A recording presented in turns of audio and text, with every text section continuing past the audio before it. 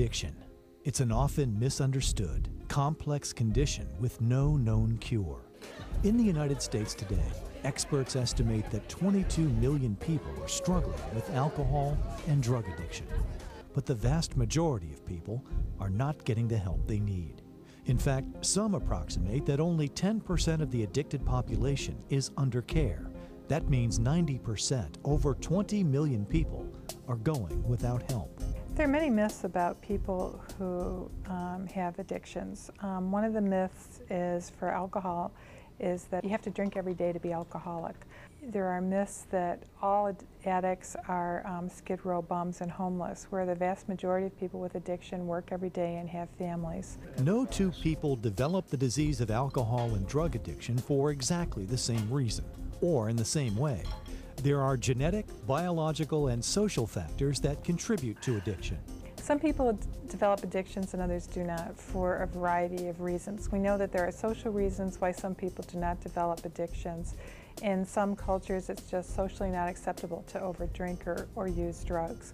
We know that biologically, addiction is a brain disease, and that some people seem to be addicted from the first time they use alcohol or drugs, and other people it takes a lifetime in order to develop the addiction.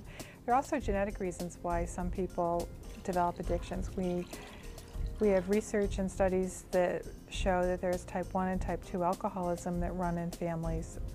We also know that there are certain cultures where alcoholism and drug addiction far exceeds other cultures.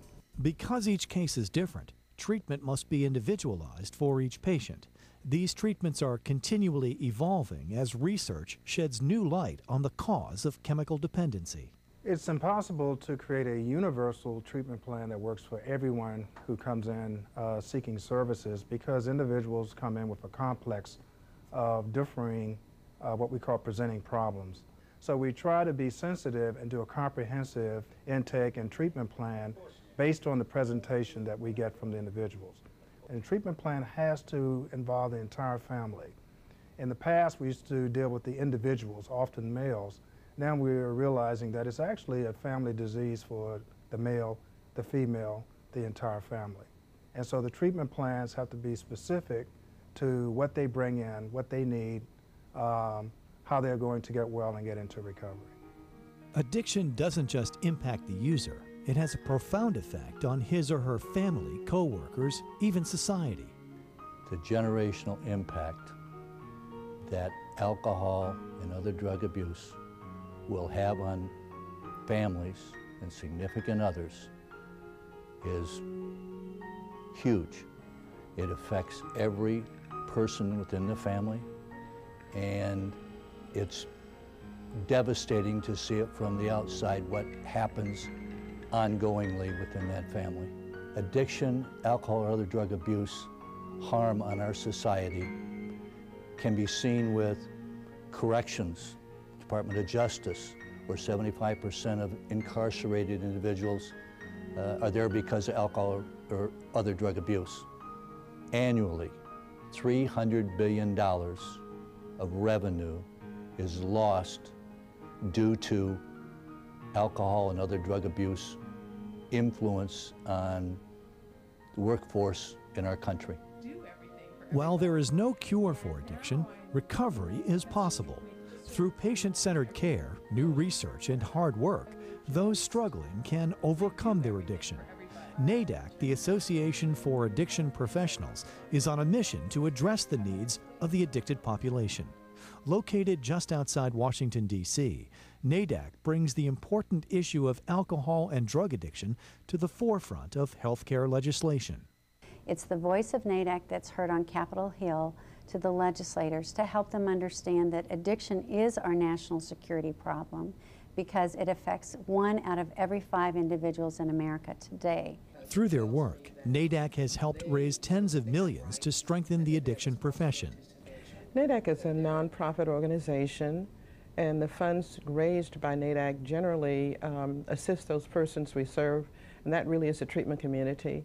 Counselors, other professionals who are served by NAADAC end up offering the most enhanced, improved services to the community at large.